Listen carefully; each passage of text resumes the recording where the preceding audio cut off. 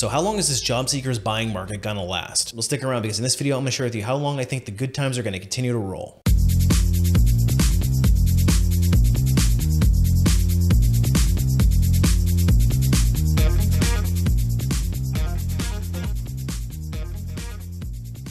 Hey everybody, it's Brian from A Life After Layoff, and today I want to share with you my thoughts on how long I think we're going to be in this job seekers buyers market. And as a corporate recruiter, I am seeing the labor market firsthand from both the employer and the employee's perspective. And let me tell you, I've never seen times like this before. But before we get too far into it, if you're interested in more videos just like this one, make sure you hit that subscribe button so you won't miss another post.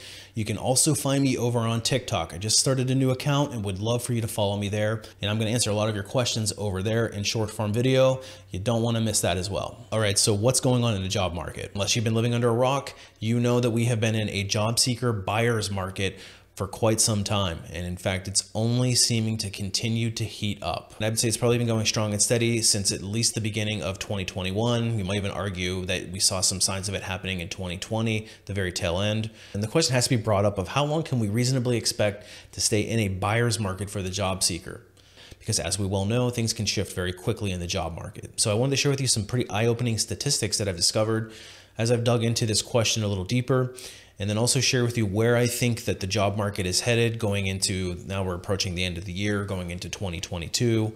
Now, we've all seen the telltale signs of it being a buyer's market. If you're on LinkedIn, you're probably getting hit up constantly from recruiters asking you to join their team, and just about any place that you frequent is hiring, or in some cases, places are actually closing down because they can't find enough staff. Of course, we're seeing wages increasing across the board.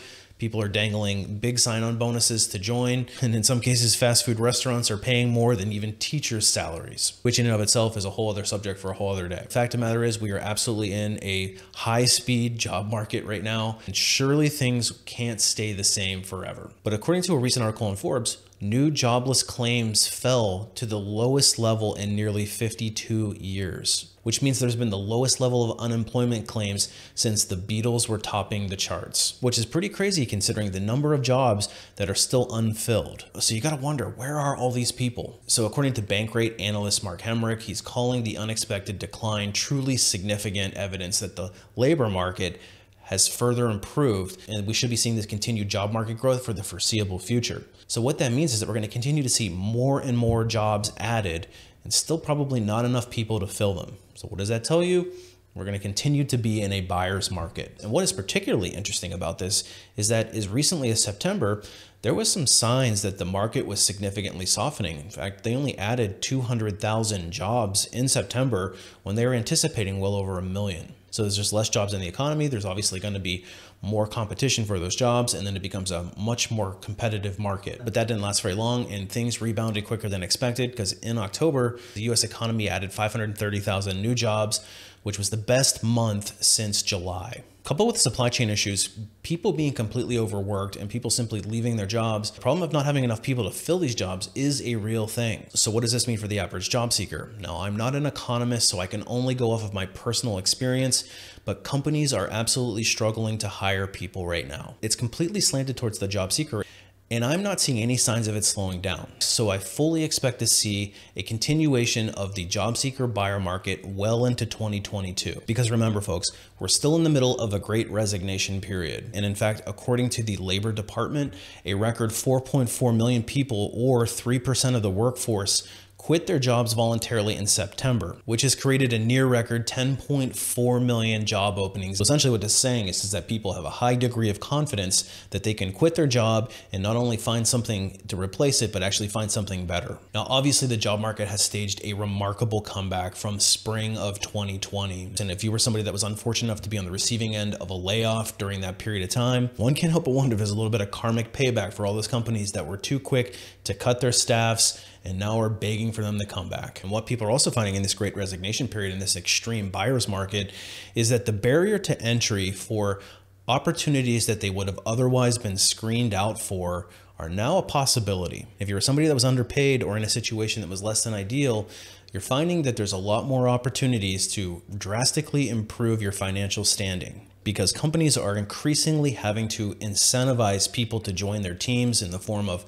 higher wages, dangling big sign-on bonuses and other incentives to stay competitive. What I'll tell the average job seeker is that there's probably never been a better opportunity than right now to improve your situation and find the best possible opportunity. If you're somebody that has stayed in the same organization for a long period of time, has gotten stagnant, I did make a video about why a steady job is bad for your career, and I would highly suggest that you check it out. And if you're somebody that's in a situation where you're not being paid fairly, you're in a toxic work environment, or the company isn't valuing you, there are plenty of other great opportunities out there with companies who are desperate to hire. So treat yourself like a free agent. It's time to upgrade your skills, get out there and find the best possible opportunity for you, because you may not have another opportunity like this one. But if you find yourself not prepared for that and you think you need a little bit of help, that's actually something that I specialize in. I do have a website called alifeafterlayoff.com. It's loaded with tips and tricks, all from an insider's perspective. And I do have some of my deepest and most intimate knowledge in the form of some training courses. The first one is called Resume Rocketfuel, which is designed to teach you how to write a resume that's going to give you the best chance of getting noticed by that recruiter, ultimately to get that first round interview.